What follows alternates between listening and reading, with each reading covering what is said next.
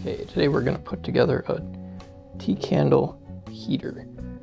A couple things that you'll need is these I'm using 1/2" nuts and washers, and then a long one that will go down through the middle hole in your clay pots. You're going to need 2 different sizes. Get a bigger and then a smaller one that'll go inside. And then I got the base for the flower pot that it'll sit on, and then I got these little copper pipes that'll be kind of the stand. And then I did do another little piece here because I did the one with the no thread. I didn't really think of that. This was kind of an afterthought. And then we got our tea candles. And I got this is a pizza pan that you can set on top of to kind of take a little bit more of the heat so it's not going into other things around. So, okay, we'll start doing the assembly. Okay, I'm going to put it together at the same time as this will be my first time assembling it, so I probably should have done it, assemble it first, but try it this way. Okay, we're going to need the bigger pot, and you want to take your long bowl, put that down in first so that it's coming up through here. And then I'm going to put this, actually we're going to go another washer. And then we're going to do this piece. That'll get the threads so that they're at the base of that. And then another washer. Okay, through trial and error, I am trying now. I've got 3 washers on top with the nut. It doesn't have thread for this part of it, and that's the 3 washers. And then inside, I've got a washer and then 4 nuts. And then I'm taking that copper fitting that I was going to have as the legs, putting it over the nuts, and then putting on another washer. That copper piping will actually will hold more heat. Okay, so now we have copper fittings and we have washers and nuts. And now we'll put the candles underneath on the base and see how the temperature is. Okay, we got 4 tea lights in here. We're gonna get these lit.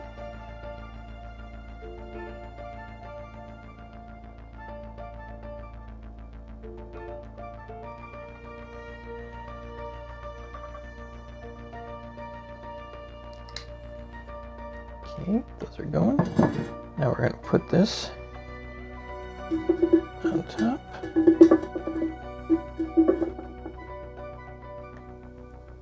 Make sure it's centered.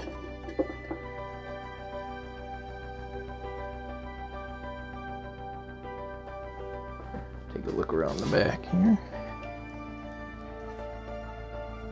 And everything's centered on there. As you can see, the candles are under there, and currently 65 in this room, and it is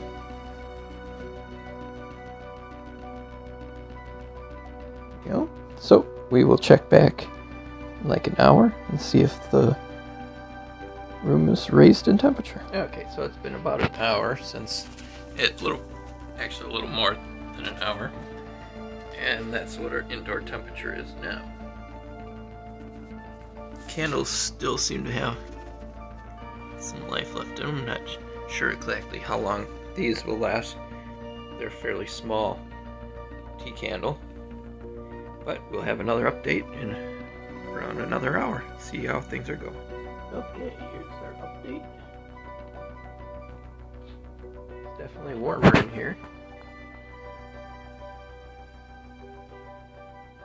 And the candles, one of them looks like it's starting to go, getting close to going out.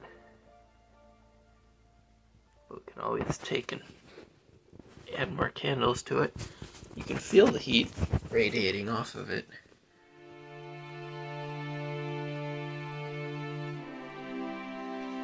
Could set up some kind of fan that could blow across the pot, which I'll probably try that next. Well, it's gotten quite a bit cooler outside. The inside there, I thought was the one that was going to go out first, and that one's still burning.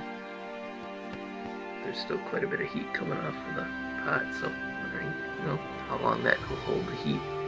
Radiate that up to the room. Lasted for a couple hours. Thank you so much for watching the video. I really appreciate it. Let me know down in the comments if you're going to try this, or you know, if you have tried it, how it works for you.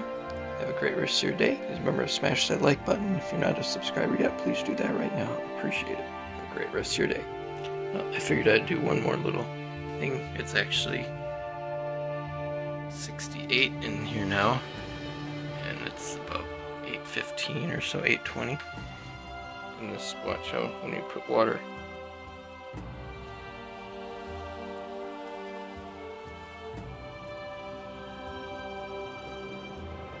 Definitely warm.